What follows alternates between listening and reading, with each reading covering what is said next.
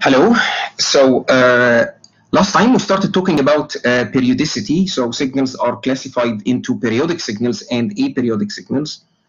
And a signal is periodic if a certain condition is satisfied. Otherwise, it is not periodic.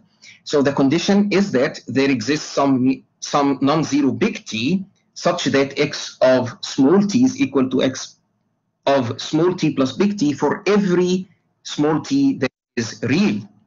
So if you can find a big T that is non-zero satisfying this condition, then your signal is periodic. Otherwise, it is aperiodic. Now, periodic signals, they come in flavors. So one of them is, the most straightforward periodic signal. It's the constant signal with basically x of t being equal to some constant for all t. And for this signal, any non-zero real number is a period, okay? And there is no fundamental period, and because the fundamental period is defined as such, okay? So that's the definition of a fundamental period. It is basically the minimum over the set of positive big T, basically satisfying the condition of periodicity. Okay, so in the case of a constant signal, basically we are searching for, something like this, so T, belongs to R and it satisfies the condition. If the signal is constant, then we are talking about R plus, right? So, so every non-zero real number is a period, and this set will include every non-zero, basically, positive number. And so this set here, it does not have a minimum. So it does not have a minimum. Doesn't have a minimum. Okay, so there is no fundamental period for a constant signal. And again, if you don't know this, then the tutorial session next Tuesday will be about basically minimum, maximum, supremum, infimum, and so on. Then the period itself, yeah, you can allow to be negative, and this is actually the way I'm using it here. So this is non-zero. But for fundamental period, if you want to define a fundamental period, you choose a positive number. Okay, so that's true. So for period, you can basically allow non-zero negative numbers, but for a fundamental period, it must be a positive number. There are signals that are not so, actually not so practical. Actually, they are not practical at all, and so they are sort of like a mathematical curiosity, and we do not use them in actual signal processing. And so those are periodic signals in which every non-zero real number in a dense proper subset of R is a period. Okay. So here, for example, the period can be basically the non-zero rational numbers.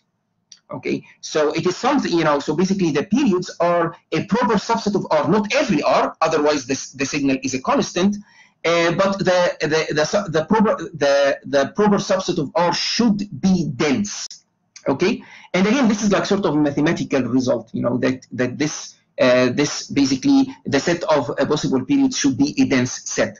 So last time I gave the example of basically the signal indicator T in Q, which is 1 at the rational numbers, 0 at the irrational numbers. Here is another example, okay, which is very close. So define set S to be the set of numbers that has, the set of numbers that have this particular form.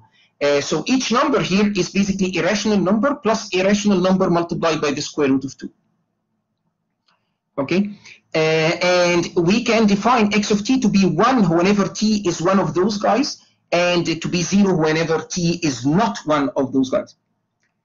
Then, I will say it without basically proof that you can show that actually every non-zero number in the form rational plus rational multiplied by the square root of 2 is a valid period for this signal. And you can also show that this set is a dense proper subset of the set of real numbers. Okay, so again, those are signals that are weird. You can show they are discontinuous at every t, and and that's the reason, like, not of practical interest. No. So weird signals are not like, so, constant signals, definitely constant signals are something, you can generate a signal that has a certain value, and it sticks to this value during, the full operation of some system or circuit or something. Those signals are also, interesting. So this is just, like a mathematical thing, but it is there, it is there in basically periodic signals, if you allow, signals that are, discontinuous at every point, which again is not something that is. But by the way, even like, discontinuities like jumps like this are not, they do not correspond to reality, right? So if you have a square wave, so square wave is a signal that belongs to this third class in which there is a fundamental period. And the square wave has, points of discontinuity at those jumps. But here, the discontinuities are not everywhere. Basically, the discontinuities are actually on a set of measure 0. They are at the integer multiples of some number. And basically, this is an idealization, because like if you have any function generator generating a square wave, there is no circuit that will suddenly, giving you 0 volt. And then, then it gives you 5 volts or something like this. So these instantaneous jumps, abrupt jumps, are not like feasible in practice. However, you can have circuits that do this transition from low to high or high to low in a very, very, very short period of time, so that a mathematical square wave is a very, very good model for those signals, right? So I mean, I think there is a famous statistician called Box. He has a famous basically statement. He said that all models are essentially wrong. All models are essentially wrong. So when you do a model, reality is is extremely complicated, and so we model reality. And when we model reality, we tend to idealize things. Otherwise, basically our models will not be tractable. And so to have tractability, we'll have like to let these abrupt jumps and so. So all models are essentially wrong, but some are useful, of course. Because if you take this the first part here and say, so everything is garbage. No, some models are very, very close to reality. Okay, so they are not reality, but they are very close, and hence they are useful. Okay, but some are useful. Okay. So the third type is basically, so if I tell you like periodic signal, this is most likely what you have in mind. So it's a signal that has a fundamental period. In that case, the possible periods of the signal are the non-zero integer multiples of some positive number, and this positive number is the so-called fundamental period. Okay, so those are the signals with a fundamental period, and basically all non-zero integer multiples of the fundamental period are periods for that signal. And so those are, the signals that you get like in the lamina using a function generator or something, square waves and so on. And, the sinusoidal signals are very important. Note that periodic signals are an idealization, right? That cannot exist in reality, if you think about it, because periodicity implies that the signal is going on forever, right? Is going on forever, because this definition here is for every t. So the mathematical definition of periodicity is very strict. So if there is a periodic signal, so there is some pattern that keeps repeating forever, from -infinity to infinity, right? But when you do something in the lab, right, you start your experiment at t = 0, right, and you finish it after a while. So in some sense, every signal in practice is indeed aperiodic, because like even if it's close to a periodic signal over a large period of time, it's not periodic at for eternity, right? So you need to keep this in mind. So again, when we talk about periodic signals in practice, this means that there is a signal that is going on for a sufficiently large period of time, so that it's as if like the signal is from -infinity to infinity, right? So again, the difference between reality on the one hand and the model on the other hand. Okay, and modeling is basically what what engineers do. Models are essentially wrong. I mean, you cannot basically get something that is that is reality itself. And if you try to, get closer and closer to reality, your stuff becomes more and more complicated, and you can reach a point of intractability. Okay, so you will not be able to do research or do proof theorems or do simulations and stuff like this. Okay, continuous time signals, sinusoidal signals, those are very important because they are basically what is used for the Fourier analysis. And you have the sines, cosines, and the complex exponentials. If we take this parameter f0 to be positive, then the fundamental period. So those have a fundamental period 1 over f0. So what is the fundamental period of something like this? So cosine t. What is the fundamental period of this signal here? So you can find it in a number of ways. No, not one. So basically here is the definition. So try to match this. Okay, so this is what cosine. So you have here 2 pi, right? But there is no 2 pi here, so it's 1 over 2 pi, and then you have t, right? So write it in this form. So we have 2 pi, that's the 2 pi, that's here is a t, there is a t. This is just a phase shift, okay, and it will not affect anything. And then, so what is f0? So f0 is 1 over 2 pi, and so in this case, the fundamental period here is basically 2 pi. So this is the fundamental period. Okay, and whenever you have like a cosine or sine or complex exponential, you can basically do this. Try to write things. Okay, so maybe I understand now actually the answer that someone said just right now. In this course, basically we have the frequency in hertz. Okay, because again, like you can have the frequency in radians per second. Okay, so some people will define sinusoidal signals as a sine omega t. Okay, plus phi or something like this. Okay, so in this course, like when we do Fourier analysis and so on, we will stick to the units of hertz for basically for frequencies. Okay, so I know that there are basically textbooks using just or full courses depending on basically radians per second. In this course, we will stick to hertz. Okay, so this is f0 in hertz, and this will be 2 pi seconds. Okay. Now, complex sinusoid. What complex sinusoid? The frequency can be positive or negative. Okay, and so if the frequency of the complex sinusoid is so if you have a complex sinusoid like this, e to the I 2 pi minus 5t. Okay, minus 5t like this. This is valid, plus I phi. This is valid. And you can allow negative frequencies. And again, this is what is used in the complex Fourier series and also in the Fourier transform. Now, what is the business of negative frequencies? Now, if you have sines and cosines, you can always rewrite your stuff to avoid negative frequencies, right? Because like if you have cosine, let's say 2 pi minus 5t like this, you know that the cosine function is an even function. Cosine minus theta is cosine theta. And so you can simply get rid of this minus here, cosine 2 pi 5t, right? So this is easy for a cosine.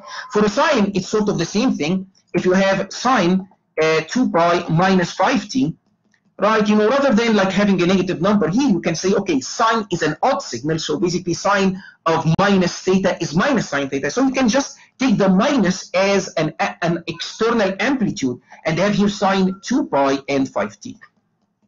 Okay, so for sines and cosines, you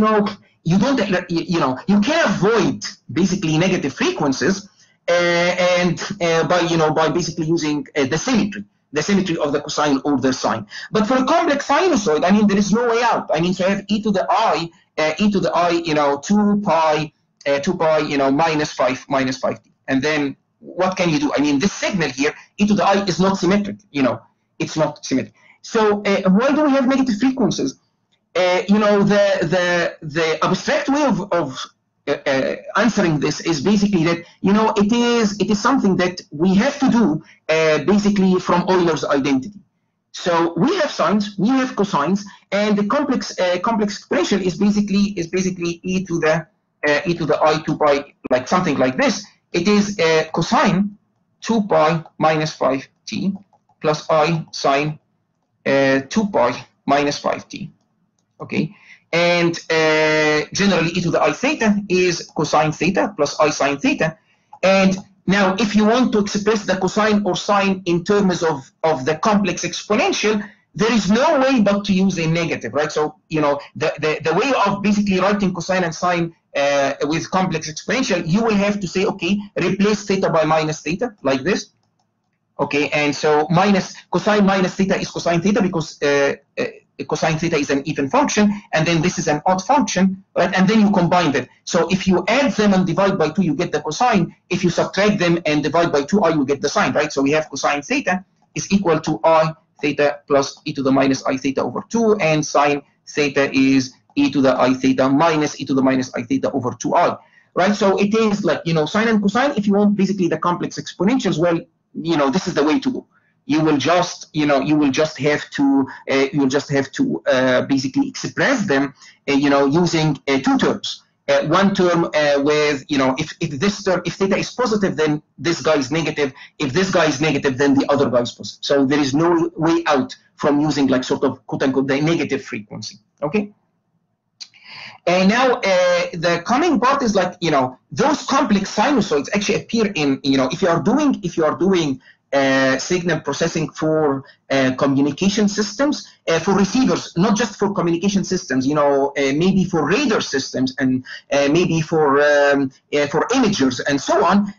Complex sinusoids are always there, so they are not, you know, they are not like detached from reality. Okay, so let me give you an example from communications. Now, if you are not in the business of communications, and like you never heard, you know, about these things, you can snooze for a couple of minutes and then come back. Okay, so this is not like something that is like very important to this course. It's, you know, so again, you need like to have some familiarity with communication systems. So in a communication system, we typically transmit a complex valued signal. Okay. So yes, I mean, what does this mean? I mean, what's complex valued, real part, imaginary part? So we see this. Okay, so that's the model, right? We transmit, you know, a complex number. But actually, what we mean in practice is that the real part is multiplied by a cosine signal generated by an oscillator. The imaginary part is multiplied by sine generated by oscillator, and those oscillators operate at frequency, fundamental frequency fc, and then this is what you transmit. So don't worry. I mean, in practice, when you do communications, you'll find, you know, so you have your symbol x, and then x is a symbol, you know, like from a Quam constellation. And so you will find that x can be like plus or minus 1 over square root 2, plus or minus I 1 over square root 2. So you have like a real part and imaginary part. So what does it mean, like to have like complex symbols? It means, you know, basically the complex symbol is a representation. You know, in reality, what is happening is that there is a real, you know, basically the complex quantity is just, you know, basically two real valued quantities connected together. Okay, and so we transmit the real part multiplied by cosine, the imaginary part multiplied by a sine, and then we have a minus. Some people use a plus. I mean, again, it's a matter of, you know, it's arbitrary whether you use it plus or minus. Okay, so you transmit a signal, and when you transmit this signal, basically the signal goes through a channel, and basically the channel causes a change in the magnitude of the received signal. Okay, so this is represented here by this magnitude of h, and also there is a phase shift. Okay, and then there is also this guy here, which is 2 pi delta ft. So this is basically a term that is caused by the delay between the transmitter and receiver. It's caused by the so-called frequency offsets, the oscillator mismatch, and by Doppler shifts. Okay, because if things are moving relative to one another, then the received frequency differs from the transmitted frequency. So there is something, you know, I'm sure that at least some of you know this very well, the Doppler shift. Okay, and so forth. Okay, so let's see. So this is a practical receiver, and let's see how actually we get a complex sinusoid in this receiver. So this is called the IQ receiver. So the in-phase-quadrature receiver. It is a receiver with 2 branches, and basically you get your signal. Okay, so it is the transmitted stuff but it is a changed, it is changed. So there is like, again, a change in magnitude and a change in phase. And then you receive your stuff, and the first thing that you do is basically that you do low noise amplifier. Okay, so this is the low noise amplifier. Okay. And then you do something called down conversion. So down conversion, so the signal, basically the spectrum of the signal is, and we'll talk about this when if in Fourier analysis, basically your signal here, it's a Fourier transform, is basically centered around this parameter, which is FC. So we wanted to bring it about to the 0 frequency, 0 hertz, and so we do something called down conversion. Okay, and so this is what we do. We multiply by those guys. So in the receiver, there are also oscillators trying to operate at the same frequency that is used at the transmitter. So those cosines and sines are generated by the, basically by the transmitter, and you try basically to generate the same guys in the receiver. So also the receiver has oscillators basically doing their best to operate at the same carrier frequency.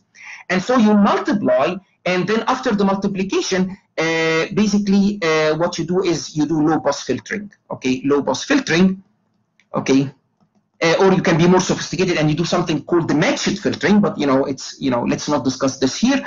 And after the low pass filter, you do an analog to digital conversion. Okay, so you take your signal and convert it into basically a sampled signal. Okay, so you take samples, and typically the analog to digital converter also will include a step of quantization, in which you take each sample and represent it using a finite number of bits. Okay, so you have two branches, and basically the upper one is called the in phase, in which you multiply by cosine. The lower one is the quadrature, and it is multiplied by, where your stuff is multiplied by sine. So you can conceptually think of the following. You can think of basically combining the number that you get out from here with the number that you get from there, so after multiplying this number by an I. So you have like two quantities, let's say alpha and beta. So you can think of alpha and beta as, so one way of thinking about alpha and beta is like two-dimensional vector in the two-dimensional real space. Or sometimes it's actually more useful, more convenient when you are doing your modeling and analysis to just think of these two quantities as one complex valued quantity, in which you have alpha, and then you have beta, you multiply beta by an I, and then you have a plus sign. And there is some sort of a relationship between R2 and basically the complex and the complex plane. Okay, and yes, you can do your stuff without complex quantities at all. So rather than thinking that you are basically transmitting a complex signal, you can say, no, I am transmitting a two-dimensional vector, like two components. It's a valid way, basically of doing things, but but in like wireless communications and so on, typically we rather than using R2, we simply use basically complex, just one-dimensional complex numbers. Okay, so the idea is that if you do this trick here, again, if you follow the, what happens after the filters and so on, you will find that there is a cosine and sine that are combined together, and you get a complex sinusoid with delta f can be positive or negative. Okay, so what is the meaning of delta f being positive or negative? In that case, actually, it has a meaning that if delta f is caused just by Doppler shifts, just by the Doppler shift and nothing else, then it is positive if the transmitter and receiver are approaching one another. Okay, so they are getting closer. The distance between them is getting smaller, and delta f is negative if they get away from one another. Again, this is like sort of how the Doppler shift. Okay, so again, so if nothing but Doppler, then you can actually have basically delta f that is greater than 0, and delta f less than 0, depending on whether the transmitter and receiver are approaching one another. So the distance between them is getting smaller or receding from one another if the distance is getting larger. Okay, so so this is the direction of the shift. Yes, exactly. So the Doppler shift is that you transmit a certain FC, And what you get is something that may be higher than FC or maybe lower than FC. So after doing the down conversion, you will get a complex sinusoid with a positive frequency or negative frequency. Again, here actually there is like a meaning for a negative frequency or positive frequency. And don't forget that basically we have two real numbers. Two real numbers after the A to D. It's just that we can think of them as just one complex quantity. It's sometimes useful. It's more convenient or something like that. Okay, so basically the in-phase and quadrature components are stored, like, I mean, so this thing will be processed. So there is a digital signal processor that will take this stuff and start, for example, decoding the transmitted information, or basically using the in a radar system using the Doppler shift to know or to estimate the speeds of the target, if there is a target. And so on and so forth. Okay, so the in-phase and quadrature components are just two real numbers that are stored in the memory or registers of the digital signal processor, and then like treating, we can deal with them as as two parts of a complex number, a real part and imaginary part. Okay, so complex numbers are not like far-fetched. Again, in reality, there are several situations in which you can have like two real valued entities, and it may be beneficial somehow like to think of them as just one complex entity with a real part and imaginary part. Okay, so again, complex quantities and complex valued signals and so on are not that far-fetched. If you have a complex valued signal, okay, so if I tell you typically x of t is complex valued, right? So typically, if you see, and we'll do this like again in Fourier transform, like our signals are typically from R, so t is a real number, but actually our codomain is C. So typically our signals are from R to C, complex valued. So what does it mean that we have a complex valued signal? Yeah, it's nothing. It's two. You can think of this as two signals: x1 from R to R and x2 from R to R. One of them is the real part, one of them is the imaginary part. Okay, and for some reason, again, as a matter of convenience, making the analysis more straightforward, and so on and so forth, it may be useful just to think of them as just one complex valued signals. In reality, they are basically two signals.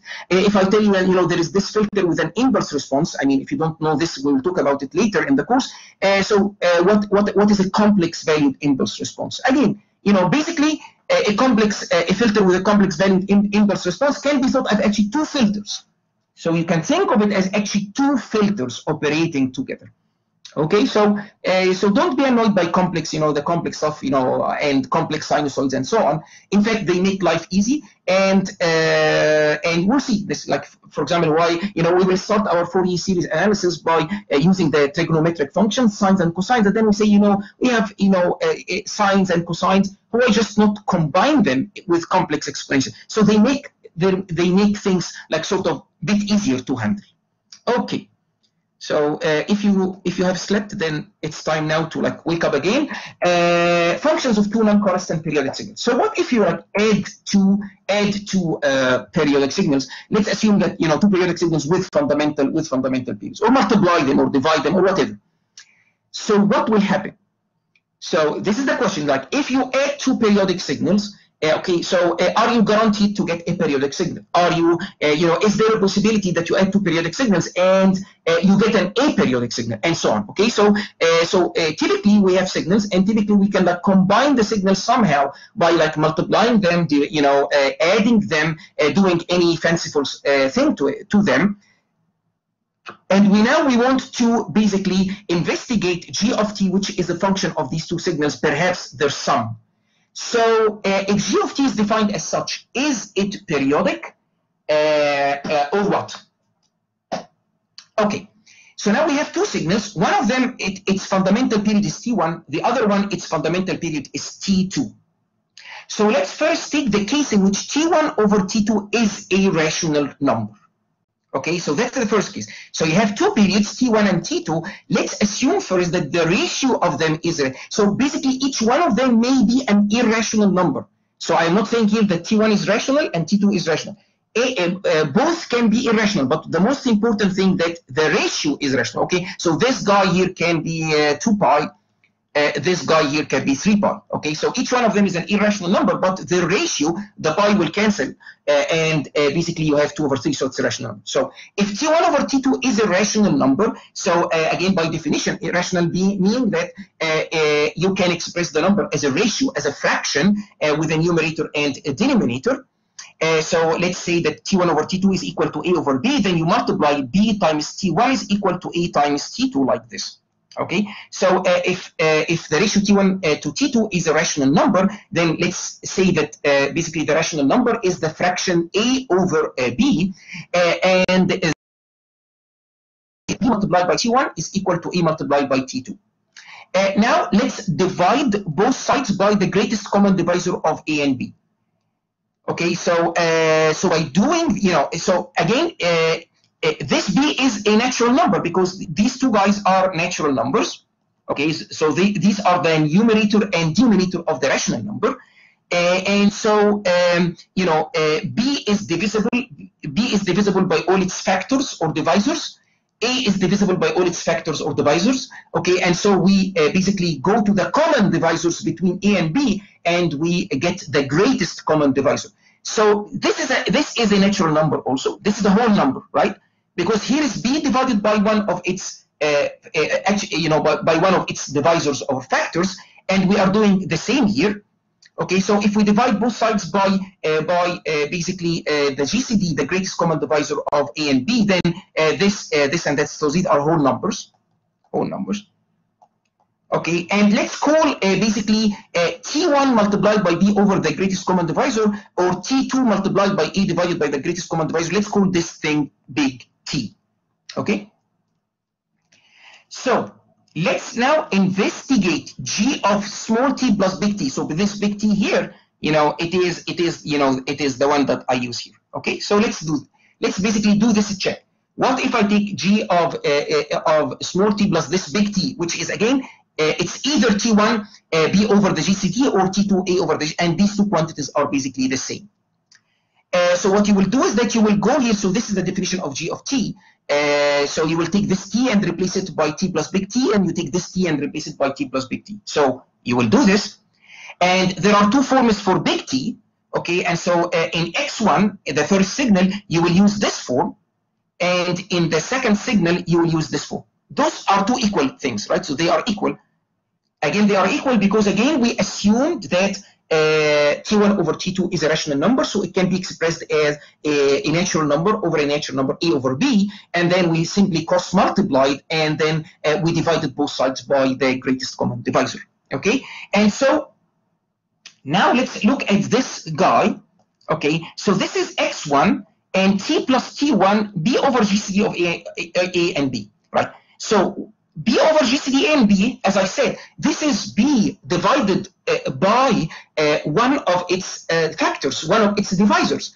So B is divisible by the greatest common divisor, and so you obtain a natural number. And so basically this is multiplied by T1. So what do we have here? We have a multiple of big T1, and T1 is the fundamental period of the signal X1, right?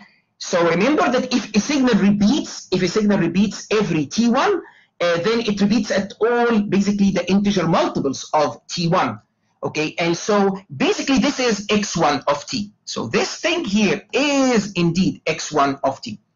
Okay, because again, it's our starting point is that X1 of T is a periodic signal with fundamental period T1. So it repeats every T1, and if it repeats every T1, then it repeats at every integer multiple of T1. And this is an integer multiple of T1 because we took this B, which is a whole number, and we divided it by one of its factors or divisors, and so we got also a whole number. And so the same story applies here. Okay, so that's the reason, like here we wrote big T using T2, because again, A divided by its by the GCD is a whole number, and so here we have an integer multiple of T2, and since T2 is basically the fundamental period of the signal X2, then basically this is also X2. Then basically we get f of X1, X2, which is G of T. So what is the conclusion? What is the conclusion right now? That so if X1 is a T1 periodic signal, X2 is a T2 periodic signal. If the ratio of the periods is a rational number, then our function that involves X1 of T, X2 of T, let it be the sum or the product or something more fanciful, basically this G of T is periodic. Okay, so G of T is periodic because, right, it is periodic because we were able to obtain a big T such that G of T plus big T is equal to G of T for every, and there is nothing in our result here that depends on small t. Basically, this is valid for every small t. So, so the idea is that if you have two periodic signals, okay, so and if you sum them or you multiply them and so on, if the ratio of the fundamental periods is a rational number, then, for example, the sum or the product or whatever will be periodic. Okay, it will be periodic. Okay, so so what we have here, this signal here is periodic, and we know a period. So the period is T1 multiplied by this B over the greatest common divisor, or T2 multiplied by A divided by the greatest common divisor. And basically, you can see why actually we divided by the greatest common divisor. I mean, we could have avoided this division and just work it with BT1, ET2 without dividing by the greatest common divisor. No, see, that's a very good point. We are trying basically to make big T as small as we can. So that's the trick. We are trying again to make big T as small as we can by dividing by the greatest common divisor. The LCM will come in discrete time signals. Here we have this division by the greatest common divisor. So we are trying to make again big T to be as small as we wish, and this is the thing that we can do. You are dividing both sides, so you need a common divisor of A and B. And the best thing to make the two sides as small as we wish is to divide by the greatest common divisor, because this is the biggest guy that is a common factor to A and B. However, this is not a guarantee to be the fundamental period of G of T. Okay, so so we divided by the greatest common divisor, to basically make big T as small as we can, but actually our signal G of T may have a fundamental period that is strictly less than these two guys. Okay, so keep this in mind. Okay, so this expression here is not necessarily the fundamental period of G of T. Okay, so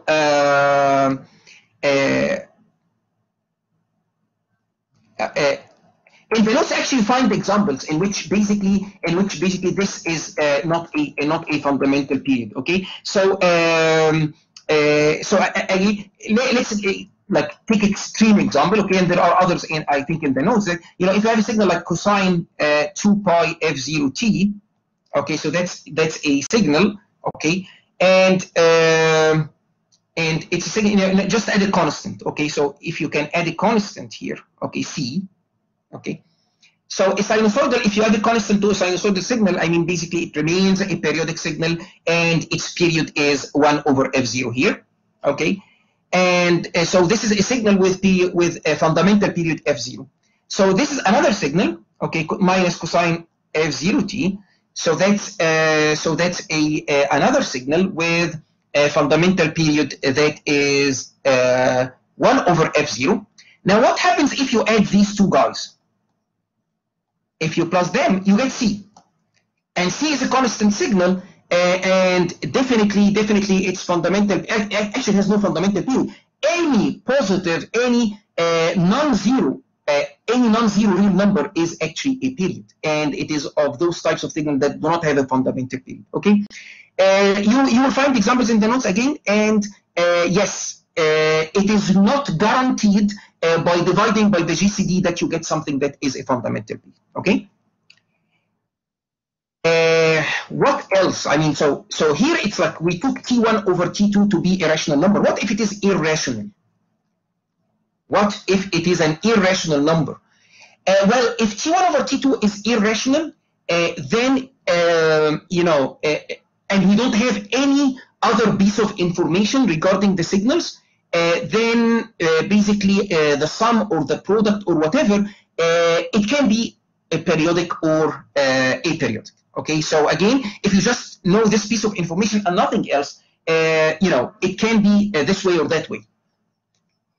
However, there are situations, for example, if you are talking about the sum of two signals, sum, and one of them is continuous, and the other is continuous at least at a point on R, then you can show that basically if T1 and T over T2 is an irrational number, you can prove that actually G of T is guaranteed to be aperiodic.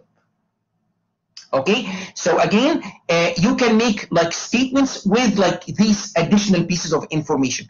So if the ratio is irrational and this is the only thing that you have, then you cannot tell whether basically the sum of two periodic signals will be periodic or not.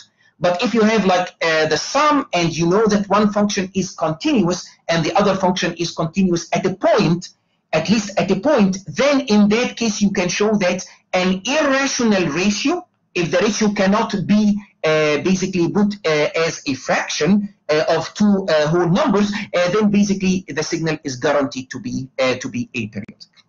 Okay, so for example, if you are talking about sinusoidal signals, then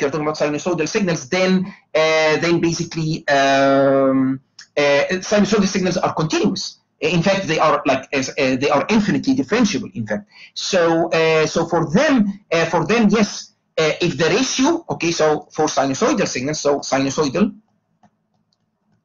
plus sinusoidal, okay, so T1 over T2, if it's irrational, this implies the sum is aperiodic. You know, this is true. You can show it. The sum is aperiodic. Okay.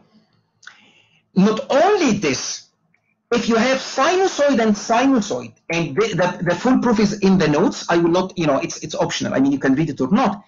If you have a sinusoid and sinusoid, and this, you know, has fundamental frequency T1 and T2, the formula that we have above, which is, you know, T1 B over GCD AB, which is equal to T2 A over GCD AB, is indeed the fundamental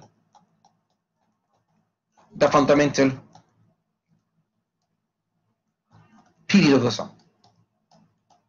Period of the sum. Okay, so if you have pure sinusoidal signals, and again one of them have T1, you know, and the ratio is, you know, so basically here we have T1 over T2 is a rational number. Okay, so so in that case, you can apply the formula, and when you apply this formula, you are guaranteed to get the fundamental period. Okay, but generally this is, you know, as I said here in this statement, generally this is not the fundamental period. Okay, let's talk about now discrete time signals. So the story is a bit different from continuous time, and let's actually try to highlight the differences. Okay, so for a discrete time periodic signal, the period should be a non-zero integer. It's a non-zero integer. You cannot have a period for a discrete time signal, and you know the period is like 1.5 or square root of 2 or anything like this. The period is a non-negative. It's a non-negative. Non-zero. The period is a non-zero integer. Okay, so in this case here, period. So if periodic, period is a non-zero integer. Okay, and the definition is as such. We say that the discrete time signal is periodic and it has a period big N if there exists a non-zero integer such that x of small n plus big N is equal to x of n for every small n that is an integer. So if this condition is satisfied, then our discrete time signal or our sequence is periodic. Otherwise, it is aperiodic. And as for the continuous case, if big N is a period, then all non-zero integer multiples of big N are also periods. Okay. Now, if a discrete time signal is periodic, right? Now, there is always, a concept of a fundamental period is there, and the reason is that the periods now are basically integers, right? So now if you have the set, of n such that n is greater than 0, and you have x of n plus big N is equal to x of n for every n that is an integer. So this set now, it has a minimum. Okay, so the minimum exists. For the continuous time case, the minimum may not exist.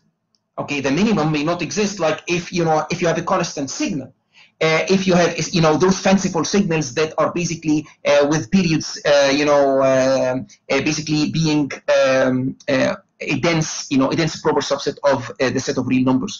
But here, basically, we are not talking about real numbers. We are talking about those guys. So n here is a positive integer. So n here is positive, or natural. You can just say it's in n. Okay, it's in the set of natural numbers. So the minimum exists. So if you have a constant discrete time signal, it has a period, and its period is equal to 1, right? So if you suppose that you have a signal, so discrete time signals are just defined on basically an integer grid. Okay, so define 0, 1, 2, 3, 4, and so your signal can be just a constant like this. Okay, so it's a constant. But now we can talk about the fundamental period. The fundamental period is 1. Okay, so basically period n is equal to 1, and no worries about this. But if you have a constant continuous time signal, it does not have a fundamental period, because if your stuff is r plus, rather than being a natural number, then r plus does not have a minimum. Okay, so that's the reason a constant continuous time signal, it does not have a fundamental period. But for discrete time signals, we have fundamental periods. Okay, so again, it's because the period itself is only allowed to be a non-zero integer. Okay, so this is a difference between continuous time signals and discrete time signals. Discrete time sinusoids are basically sines, cosines, and so on, but rather than having t, you start having the integer n, like this. Okay, so you can have like something like sine a sine 2 pi f0 n plus 5 or something like this. So again, we are talking now about the parameter is n. It's a sequence. Okay, so it is something that is defined on the set of integers rather than defined on the real axis. And here is a difference between discrete time sinusoids and continuous time sinusoids. Discrete time sinusoids are not necessarily periodic. They may be aperiodic. Okay, so let's basically investigate this.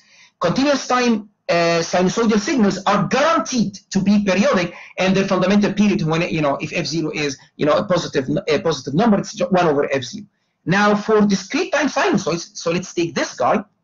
Let's try to check its periodicity. Okay, so to be periodic, there must be a non-zero integer such that this is satisfied. So replace each n by n plus big N, and then cosine 2 pi f0 small n plus big N, you can write it as cosine of 2 guys. Okay, and now if you want periodicity, if you want to be periodic, right? So we want x of small n plus big N to be equal to x of n itself. So how can we have cosine 2 pi f0 n plus something? We want it to be cosine 2 pi f0 n. So we want basically this thing here to be, so from the properties of a cosine function, we want this to be an integer multiple of 2 pi, right? Because the cosine repeats every integer multiple of 2 pi. So basically, for periodicity, we need this 2 pi f0 n to be equal to 2 pi small m, where small m is is an integer. So if this is satisfied, then this is equal to that. Otherwise, they are not equal. Okay. So now we have a condition for periodicity that this parameter f0 here multiplied by n. Again, we want this guy to be an integer multiple of 2 pi, and so f0 n should be equal to some m, and where m is an integer.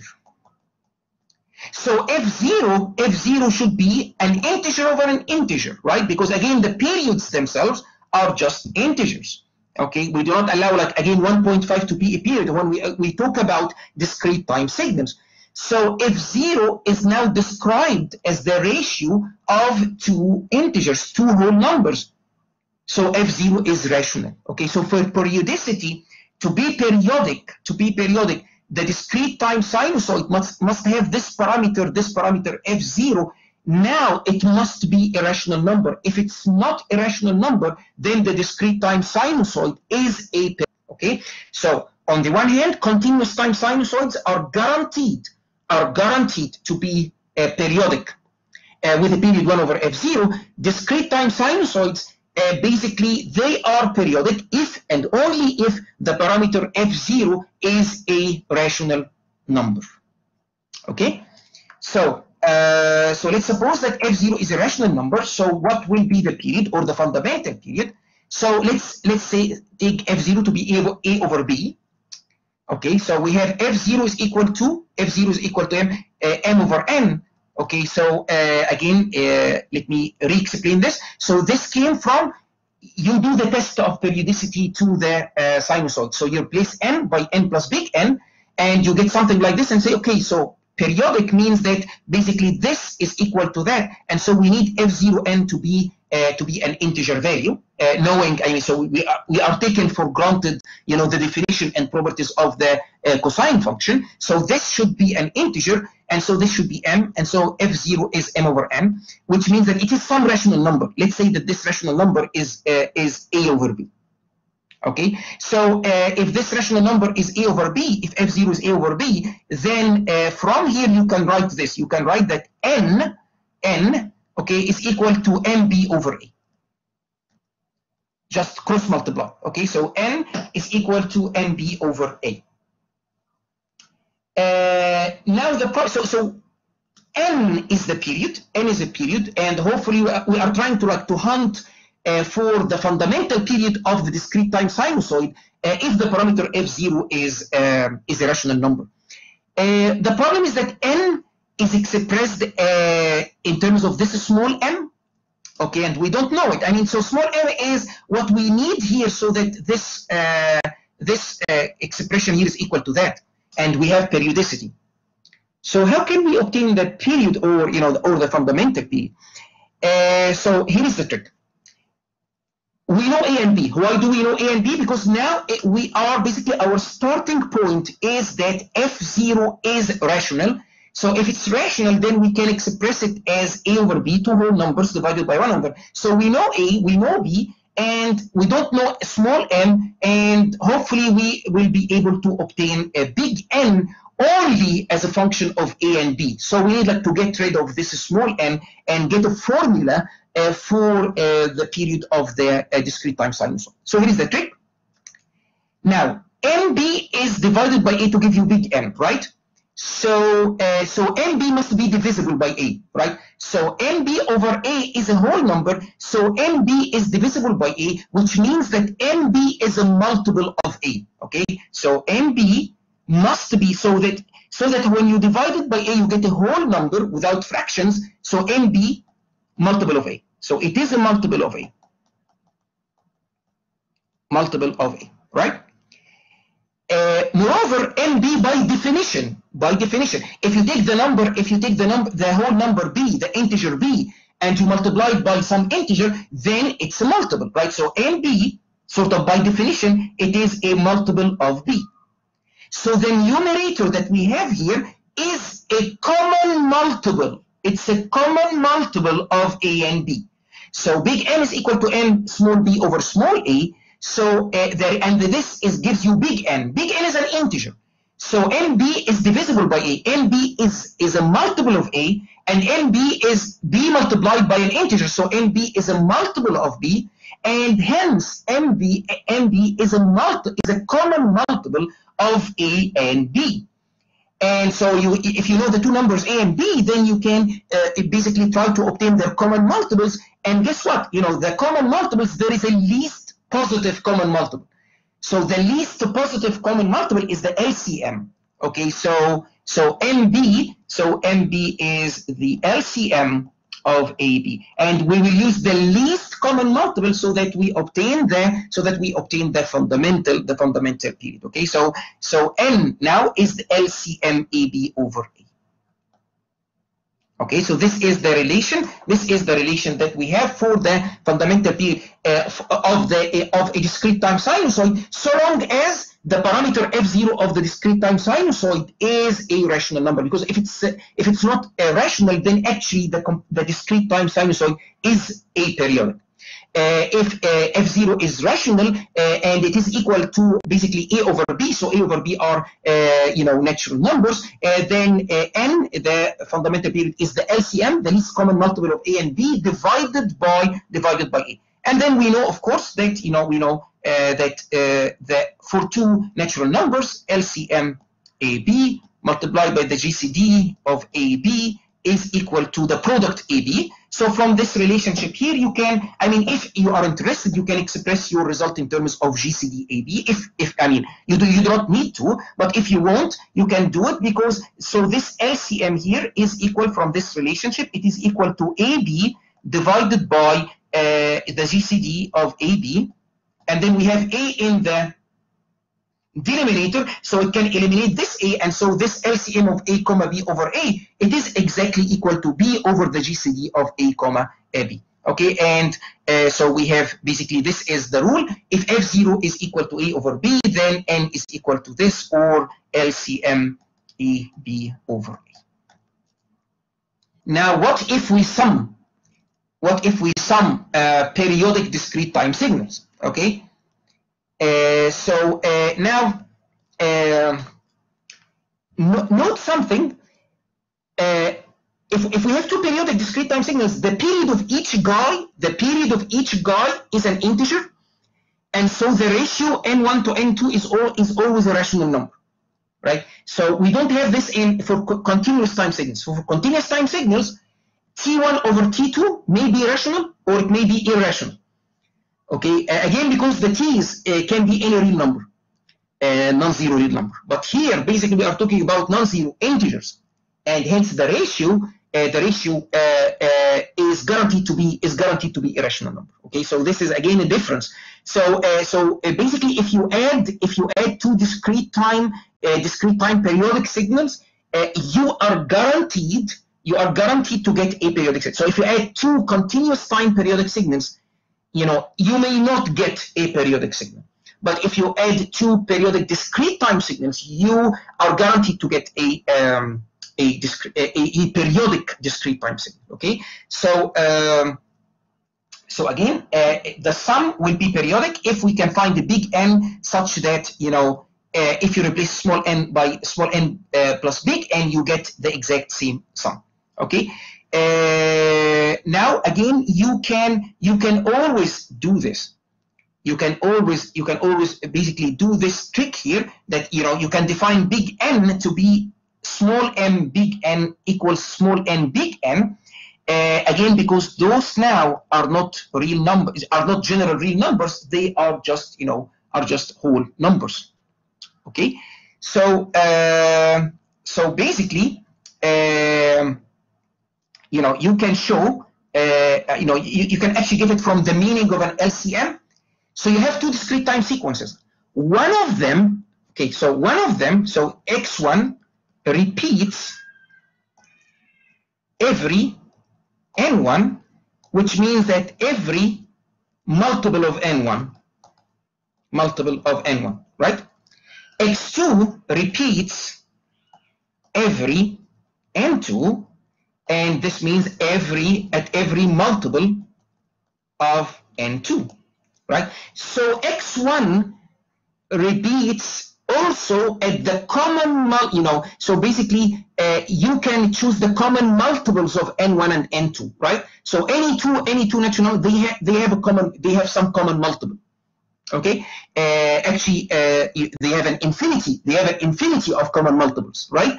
And so basically that's the like sort of the intuition behind the LCM being basically a period of the sum, right? Because so you have your signal has like two components added together. One of them repeats every n1, and so it repeats every multiple of n1. The second component, it repeats every n2, so it repeats at every multiple of n2, and so it must be the case that basically both guys, they repeat at the sum will repeat every common multiple of n1 and n2. And if you want to hunt for the smallest big N, you will go for the LCM. Is this guaranteed to be the fundamental period? No. So it's not guaranteed. So this is using the LCM. We can use any common multiple, and it will be a valid period.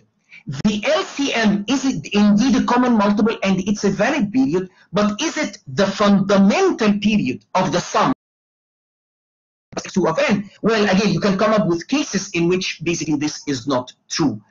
So we use, LCM means that we try to use basically the least common multiple, so that on the hope of getting the smallest period. But you may have basically the fundamental period being less than the common multiple. So again, here it's not like for continuous time signals. For continuous time signals, if you have a sum, if the ratio of the periods is irrational, then the sum can be periodic or it can be aperiodic. If you know more about the signals, if you know that one of the signals is continuous and the other is continuous at least at a point, and the ratio of the periods is irrational, then the sum is guaranteed to be aperiodic. Okay. If the ratio is periodic, then basically the sum is guaranteed to be periodic. Now, for discrete time signals, now the sum is periodic. Okay, for discrete time signals, the sum is periodic, again, because the periods are integers, and you can just basically use this type of reasoning. So there is one guy that repeats at n1 and all its multiples, another guy that repeats at n2 and all its multiples. So each one, so they repeat, their sum will repeat at the common multiples, and we can choose the LCM. But so the only point to keep in mind that the fundamental period may be something that is strictly less than the LCM of n1 and n2. Okay. I think so here, not sure. Okay, but I will say it. So take it with a grain of salt. Okay, that LCM n1 and 2 is the fundamental period if GCD n1 and 2 is 1. So if these two numbers are co-prime, their greatest common factor is 1. Basically, I think the LCM is the fundamental period. Right, so but so actually, so I will think about this after the lecture, and so so this let me write for myself. So this can be a potential homework problem. Will be nice one, potential homework problem. Okay, and of course, if the GCD is equal to 1, then actually the LCM in this case, we know that, so I wrote for you the rule of that basically the LCM times the GCD is the product. So if the GCD is 1, and which means that these two numbers are co-prime or relatively prime, then the LCM actually is the product. So it's guaranteed, I think it's guaranteed if the GCD, but again, I may try like to search for it or basically come up with a proof myself, and then I can actually not tell you the proof, but make it a homework problem. We'll see. Okay, so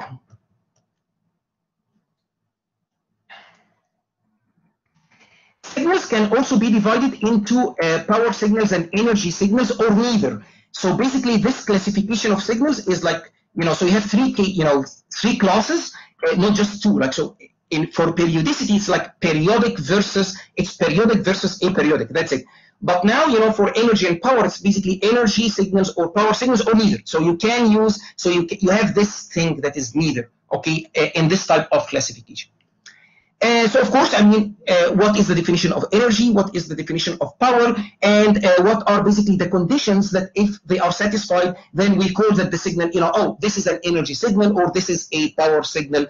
Or if the conditions are all basically violated, then we say that our signal is neither.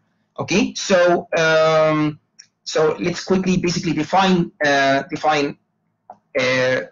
some terms. Instantaneous power. So it will be the magnitude of x of t squared or the magnitude of x of n squared for discrete time signals. Okay.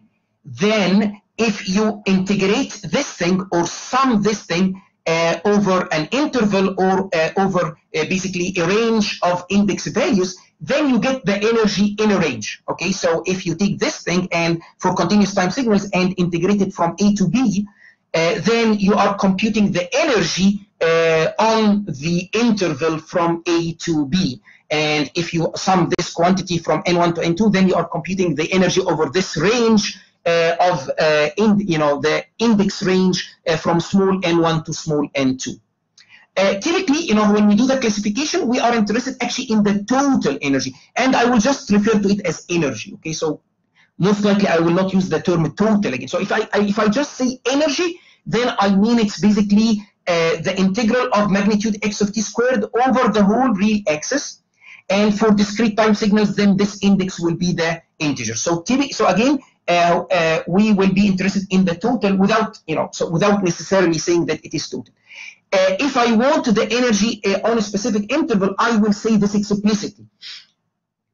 You know, compute the energy of this signal over the interval from 0 to 1, for example, okay? But if I just say energy, then automatically it means the total energy, which is, again, as an integral, it's from minus infinity to infinity, and as a summation, it's summation over the integers, okay? The power, you know, again, you know, it should be called like the average power, but, you know, if I just say power, then I mean the average power. And the average power is defined by these limits, you know, if the limits exist. So if you see here for continuous time signals, what you do is that you take the magnitude square, and note that the magnitude squared that is involved here and here and here and here, so all those guys are what? So x of t or x of n may be complex valued, but the magnitude squared is real valued and non-negative. Okay, so once we talk about the integral or summation involved in the calculation of power or energy, then we are talking about something. So even if your function x of t is complex valued, but you don't do the function itself, or not it's a square, because the square of a complex number is a complex number, but we take the magnitude squared. So we take the real part squared plus the imaginary part squared. So we end up with something that is guaranteed to be real valued and non-negative. So for the power, if our signal is continuous time, we integrate from minus L to L, sort of minus L to L. Then we divide by 2L. Basically, 2L is basically the length of the interval. So it's as if we integrate from minus L over the interval from minus big L to big L. And this is an interval of length 2L. So we scale, we divide by 2L, and then we take the limit as L goes to infinity. So this is how we define the average power. For discrete time signals, we do something that is similar. You know, we sum not from minus infinity to infinity, but we sum from minus m to m, and then we take the instantaneous power, which is just the magnitude squared. And then how many terms we have in this summation? So we have in this summation, basically the index goes 1 to m, right? And then the index minus 1, minus 2, minus m, and 0. Okay, so the index basically has 2m plus 1 terms. So 2m plus 1 terms in this summation here. So from 1 to m, from minus 1 to minus m, so that's, you know, so those together are 2m terms, and then we have the term small n equals 0. Yes, I mean, so basically, I mean, so this is a window, but actually we do not stop at this window. You know, you may compute something like, you know, the energy over a particular window, right? But here, it's not just that we do this type of windowing and look at the signal from minus big M to big M. We then divide by the number of terms, which is 2m plus 1, and then we take the limit. So here we are not just interested in some finite value of m. In fact, we are interested in the limit as big M goes to infinity. Okay, so this will be the power. Now the energy of a signal, you know, how it is like related to like actual energy, for example, in a circuit, or you know, it's related, but again, it depends. So what is your x of t? So is your x of t like a current? So it's the variation of the current in some branch of the circuit over time, or is it a voltage? And if it's a current or a voltage, then basically what is the load resistor or load resistance, right? So actual power or energy in a circuit will be something like, you know, that requires more knowledge. So is X, again, energy, is X voltage or current? You know, what is the resistance that you are talking, and so on and so forth. Okay, so here we are talking about energy and power in sort of an abstract way that depends only on X of t. But in practice, if you are doing circuits and you are talking about an actual energy basically delivered to some load, then you need actually to specify whether, again, your X of t is current or voltage, and basically you need to talk about things, you know, what is the resistance and stuff like this. Okay, so here we are abstract. Okay, so don't take this energy and power to mean a real thing, you know, actual energy or actual power. You need like basically some other things to know so that you can convert these to actual powers consumed in some circuit, for example. Okay. So energy signal. So if you go and compute E, and you find that E is positive and finite, so it is living between 0 and infinity. Hey, so we have an energy signal. Now, if you compute P and you find that it is from 0 to infinity, then you say, oh, my signal is a power signal. Then if basically what you get is something that is not this or not that, then it's neither. So for example, you can compute the energy to find that it's 0, and in that case the power will be 0, and you know, this will be a signal which like basically 0 energy, 0 power, it's neither.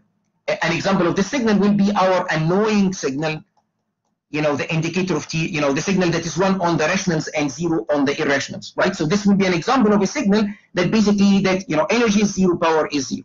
And you can come up actually with examples for the other cases. So again, for energy, this must be satisfied. And typically, this is the first thing that you do in a problem. Like if I classify this signal, is it an energy signal or power signal or either? First step is that you check, is it an energy signal? So you go and compute the energy using the integral if it's continuous time, or the summation if it's discrete time. And then what you do is that you know, fine. If you get a positive finite result, oh, that's an energy signal. If not, then you try to compute the power. Now, again, if you get the power as a finite positive number, then it is a power signal. If you fail again, then that's it. Then your signal is neither power nor energy signal. Now, if your signal is an energy signal automatically, so here I didn't write it because it's like you can prove it. That, you know, so for example, here you compute the energy. Then you say, okay, so for signals that are energy signals, if we try to compute the power, will we get something that is arbitrary? No, you will get B equals 0, guaranteed. So for energy signals, if you go and compute the integral or the infinite sum of the energy, and you get a finite positive number, and so your signal is an energy signal, you do not need to do anything else. You know, the power is guaranteed to be equal to 0. Why is this true? Well, okay. Basically, exactly. So basically, it is like exactly. It is. If you want to say things rigorously, it is the squeeze or sandwich theorem. Okay, it is how the power is defined. So we have this in the numerator of the definition of the power, right? So you are basically here integrating something that is non-negative from minus L to L. Definitely, you have an this thing is greater than or equal to 0. So this thing here is non-negative. And so it is basically lower bounded by 0. And what is the upper bound?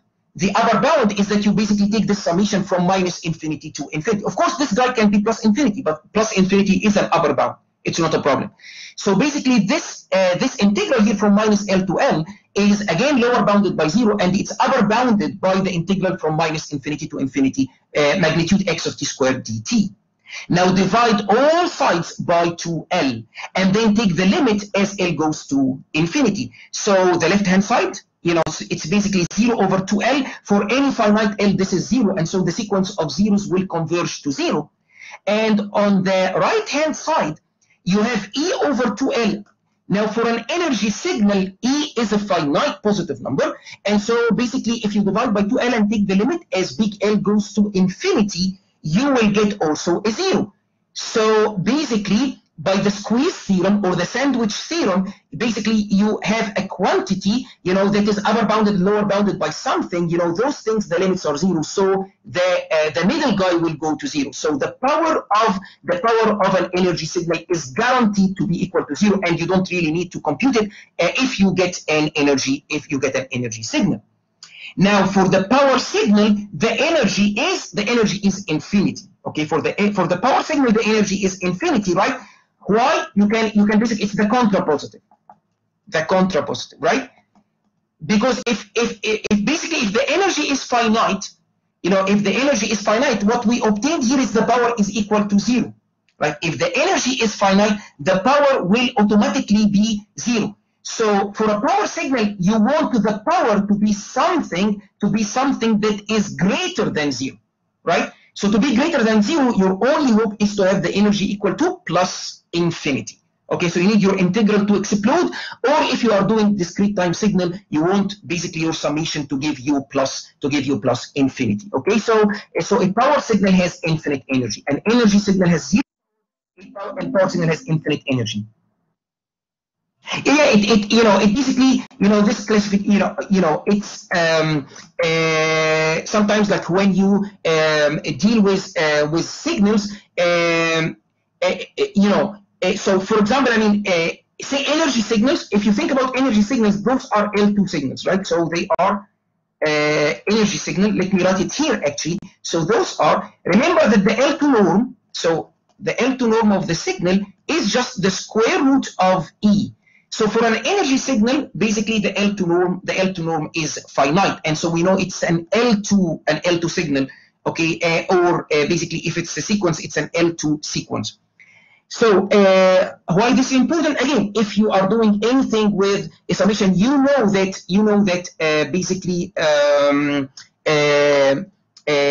if you sum the instantaneous powers of all samples of the signal, if the signal is discrete time, then you are guaranteed to get something that is finite.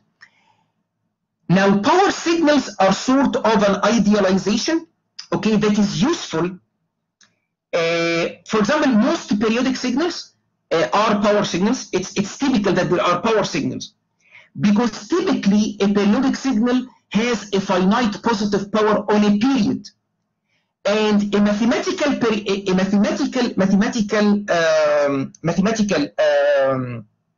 basically periodic signal repeats every for eternity. And so basically its total energy will always be infinity, because like if over a period the energy is something that is finite, you must that this is repeated for basically eternity, and so from minus infinity to infinity, and so the energy will be infinity. So basically energy signals are what we have in practice. So if you are talking about practical signal, typically what we encounter in practice is energy signals, okay? However, power signals are a good idealization. They are sort of the next best thing. So those guys, they have infinite energy, and infinite energy is not there in practice. But again, like I told you, that even periodics, the concept of periodicity is fiction. It's not true, because nothing keeps repeating forever from minus infinity to infinity, right? But we will pretend that something goes on for infinity. So in that case, maybe this integral is useless, but at least there is some sort of, of a finite power energy over a period, for example, and this will be reflected in a finite power And we actually see a formula for the average power for periodic signals. So in practice, we can use power signals as models. So signals like sinusoidal signals, which are like, we can use them. They are power signals, a square wave, a triangular wave.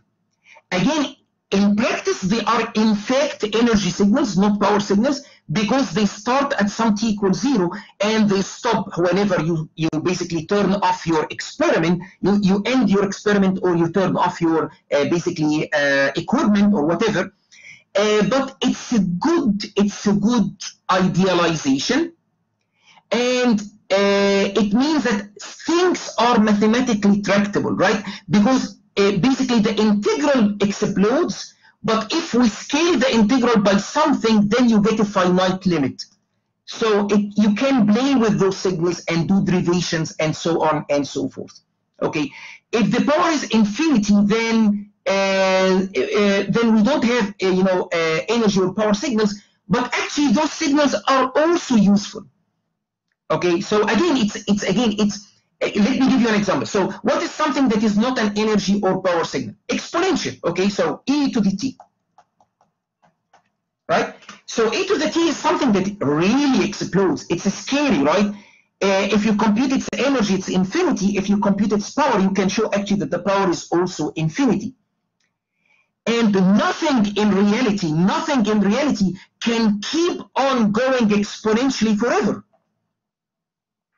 Right? So despite the fact that this is neither, still we can pretend, we can take part of the signal over a finite interval and say that there is an exponential growth, for example, in the number of people with a certain disease or sickness or something like this. Okay, so again, what we are talking about are basically models and characterization of the mathematical models using things that make the math, tractable and sort of useful, but never forget, basically that reality is different. We don't really have periodic signals, and we don't really have power signals, again, because typically we have just, some finite energy. Maybe if you take the whole observable universe, it has some finite, it may be an extremely large value, but it's some finite energy. If we talk about actual energy, right? But you can, I mean, if you just stick to reality, as I said, you will go do, like, as a researcher, you will go nowhere. Okay, reality is messy, is very complicated, and you need to use models. And when you use models, you need, like, basically your model to be what is called well-behaving. It sounds nice. So, for example, it would be nice if the energy or L2 norm is some finite number. It makes, so you are guaranteed that, if you do this or that, you get convergence, you do this, right? And, so if this integral is infinity, then maybe the next best thing is to have this scaled integral to be finite. But again, this does not mean that basically, crazy signals like the exponential one, it's crazy mathematically because it keeps growing and growing faster than any polynomial. But again, like you can talk about exponential growth if you just focus on some period in time. Like if you have like a breakdown in a circuit. So in a circuit, you may have like the voltage can grow very rapidly, right? However, it will not grow exponentially forever. Then, after a while, the circuit will explode, and this will be the end of the exponential growth. So basically, so exponential here will be, so it is a signal that is neither power or energy, but it is still useful if we confine it to over some finite interval of time. Okay, so yeah, it's like, it's an interplay, and sometimes basically you will have to go back and forth between like the abstract domain and the practical. Sometimes actually you can just live in the abstract. This is what mathematicians do. You can just live in the abstract domain. Okay, but if you are sort of an engineer with like practical tendencies, then also these things I'm talking about, they are not, it is useful to talk about periodic signals and power signals and so on and so forth. Okay. For periodic signals, most of them are power signals. Okay, most of them are power signals, and in fact, for periodic signals, you can compute the power rather than using the formula with the limit. You can compute the average power, or I will just say the power, using the integral over a period, and then you divide by the period in the continuous time case, and in the discrete time case you can sum over a period rather than summing from minus m to m and then dividing by 2m plus 1 and then taking the limit. You can just sum over a period, and then you can divide by n without taking limit or anything, and you will get a correct formula for the power. Okay, so actually, because I think we are running out of time, so let's do the proof next lecture. Let me just comment on this summation over a period and integral over a period. By summation over a period, if the signal repeats every n samples, what can be the summation over a period? So you can sum it, for example, from 0, right, to what? Not to big N, right, to big N minus 1, x of n squared. So you can do something like this. Okay, so this is a summation over n samples that keep repeating because the signal is n periodic. It basically x of small n plus big N is equal to x of n. So you can do this sum, or you can start at any arbitrary index, basically alpha, and you go to alpha plus n minus 1. Okay, so this is what I mean by a summation over a period. You need to cover a period, okay, and it may be just convenient to go from x of 0 to x of big N minus 1, or you can, again, sometimes you go from some arbitrary index to the arbitrary index plus n minus 1.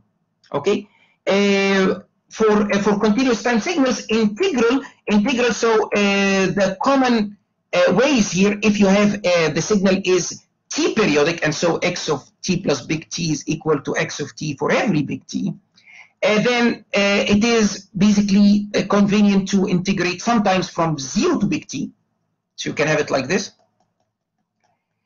Sometimes the signal is symmetric, and to exploit symmetry, you go from minus big T over 2 to big T over 2.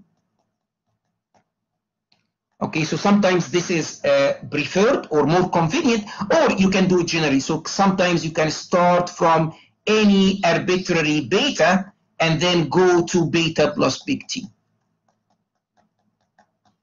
So the important thing again is that the upper limit of integration is big T plus the lower limit of integration. Okay, so we will take it for granted that basically if you have a periodic signal, if you integrate it over a period, you will get the same result no matter where you start. So you can start your integration from some beta, you stop at beta plus big T. If the signal repeats itself every big T, then beta doesn't really matter. You can set beta equal to 0 and integrate from 0 to big T if it's convenient, or you may set beta equal to minus big T over 2 and basically do a symmetric integration about 0 from minus big T over 2 to big T over 2.